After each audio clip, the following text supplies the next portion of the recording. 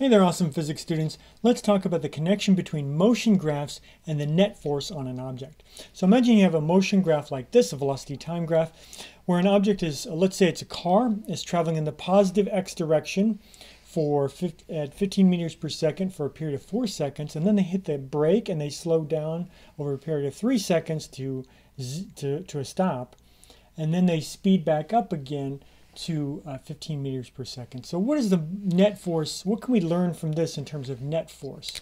So with this, we're going to need to know the mass of the car. So imagine the mass of the car is 1,100 kilograms.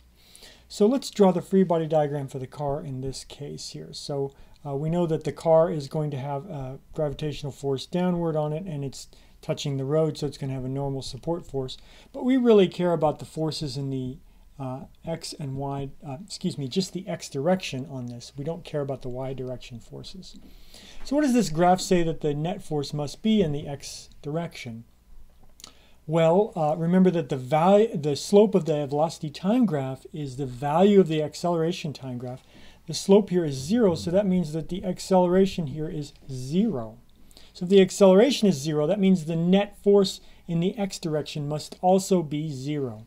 And so if there's a small amount of drag force in this case that's from the wind, then the driver is going to have their foot on the gas, and there's going to be a small frictional force from the road that propels them forward to overcome the drag force. And then the overall net force in this case is going to be 0 because the acceleration is 0. Okay? What about in this situation here?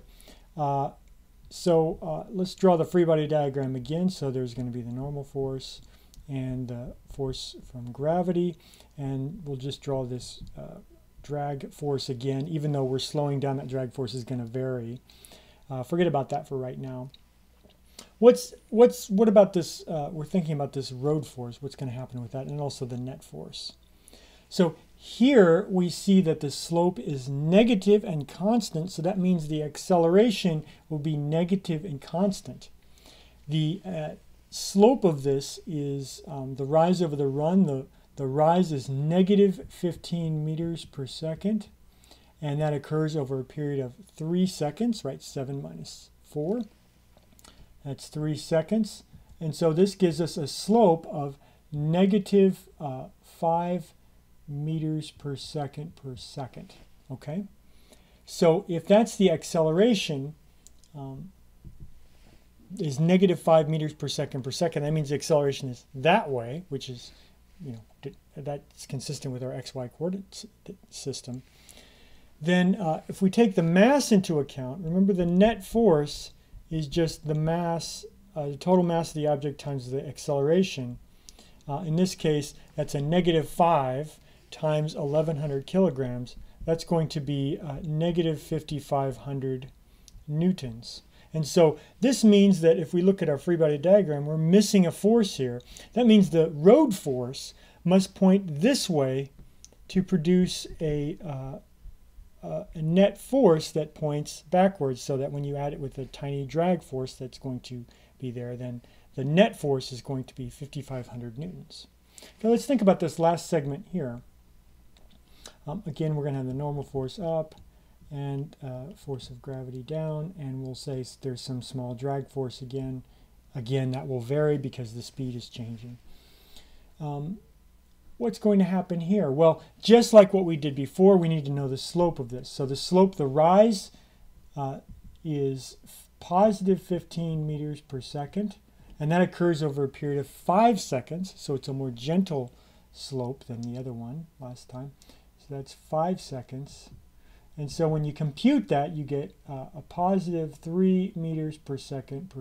Of course, that's going to be in this direction, the positive x direction. So our net force then is going to be, again, ma. M is 1,100.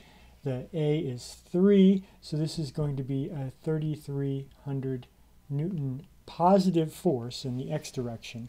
So that means that to overcome this, I'm going to need a road force, a propelling force from the interface of the road and the tires to to be positive 33, more than positive 3,300, so that I get a net force of 3,300 newtons. Okay?